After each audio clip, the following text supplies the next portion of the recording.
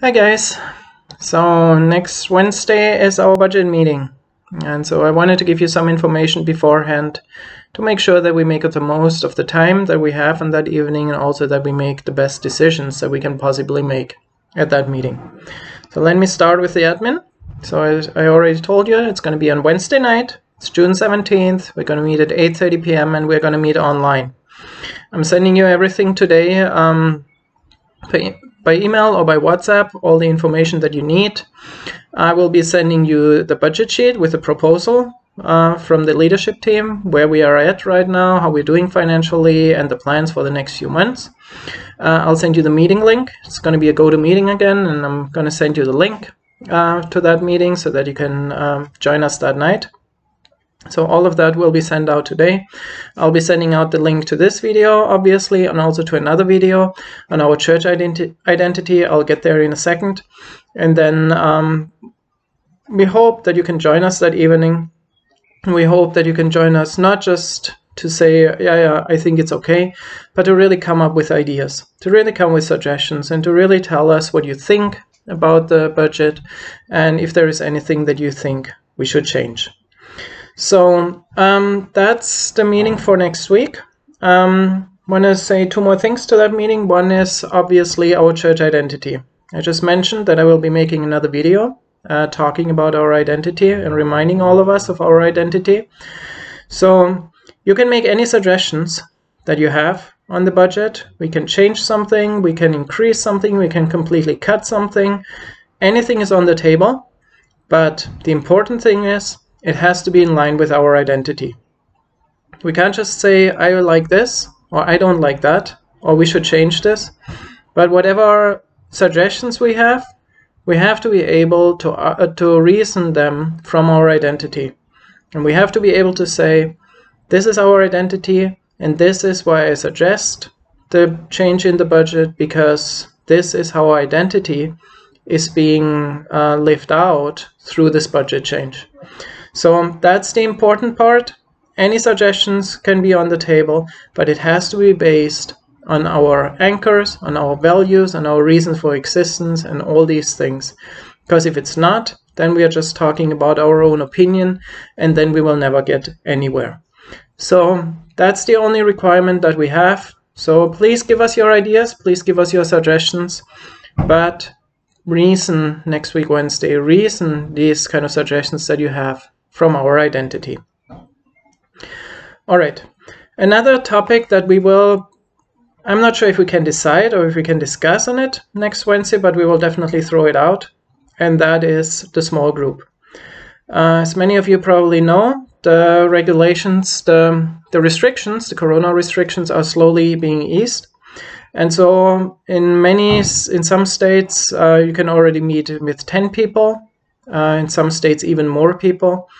And so we expect that Bavaria will soon follow suit and soon also allow us to meet with more people again.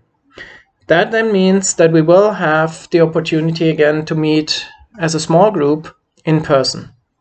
Right now we are not allowed to do that, or if we do that as a religious activity, it would be limited to 1 hour, which of course doesn't really make sense. That's why we still meet online. But once we are allowed to meet again with 10 people or maybe even more, depending on the regulations, we do consider meeting again in Eidenbachstraße for our small group. On the other hand, we also realize that right now more people attend the small group because it's easier. So then we have some people that if we go to only personal meeting at Eidenbachstraße, then maybe the one or the other week you would have to say, I don't have time for that this week. I work late or this or that, so I can't really join for various reasons. I could join an online meeting, but I cannot join a personal meeting. On the other hand, the personal meeting, the personal touch is also very important. That we don't just see each other on a screen, but we also meet each other in person and pray for each other in person. Of course, the screen is okay if we have no alternative, like over the last few weeks, but obviously the personal meeting has something that an online meeting does not have.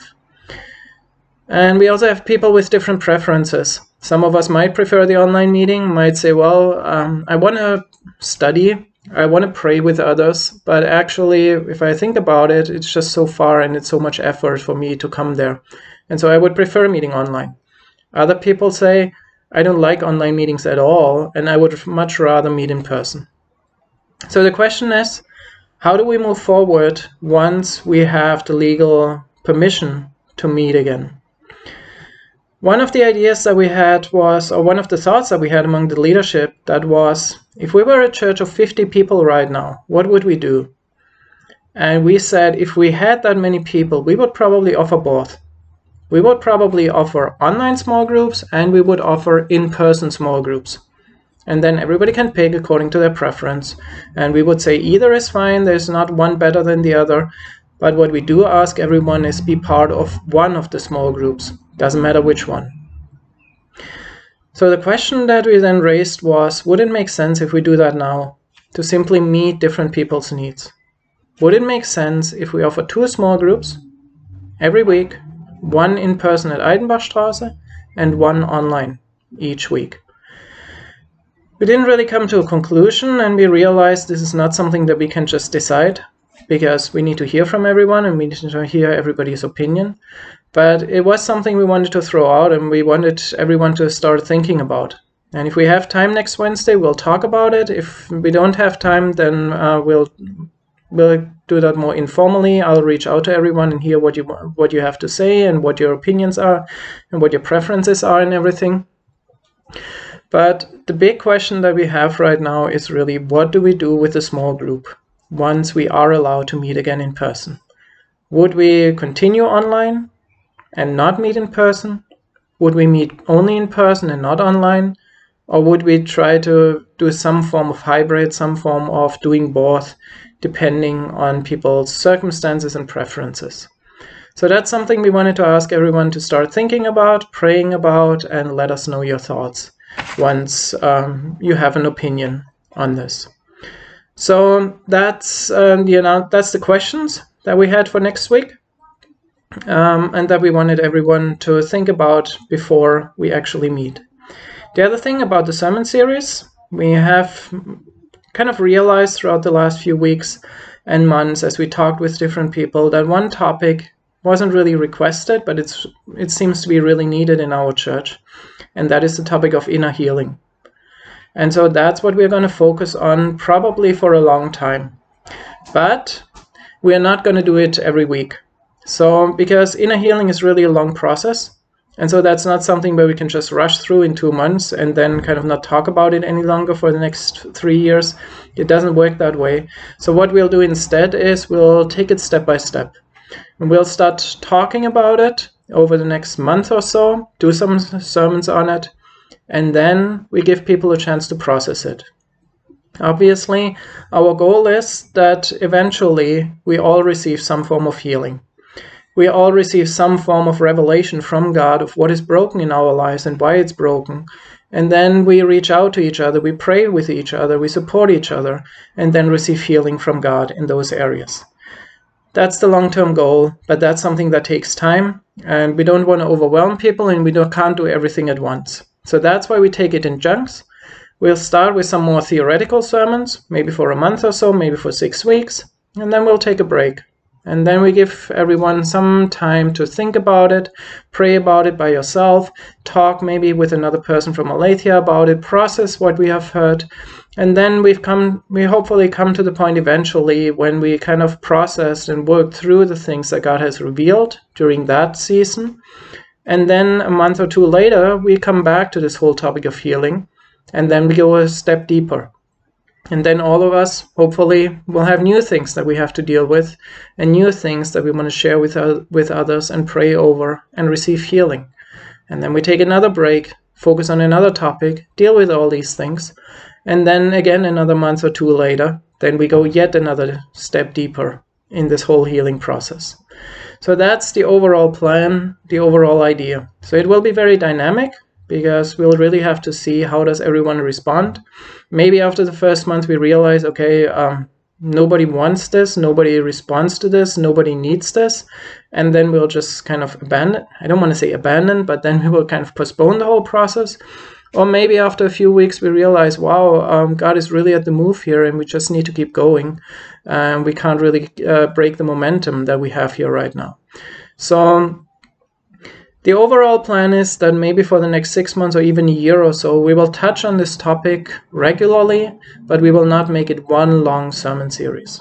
So that also means if you have other topics that you would like to talk about, we can still do so during those times when we take a break from the topic of healing. But that's the overall plan, and I would guess that probably takes a year or so until we really covered the different areas, one after the other. But as I said, we will not only talk about this, but we will also talk about a lot of other topics in between. So that's the announcement for today. If you have any questions, please reach out to me or any of the leadership team members. And as I said in the beginning, please come prepared next Wednesday. We hope you can join us. We hope you can make the time, and let us know what you think as we discuss the budget and decide our plan for the next 6 months.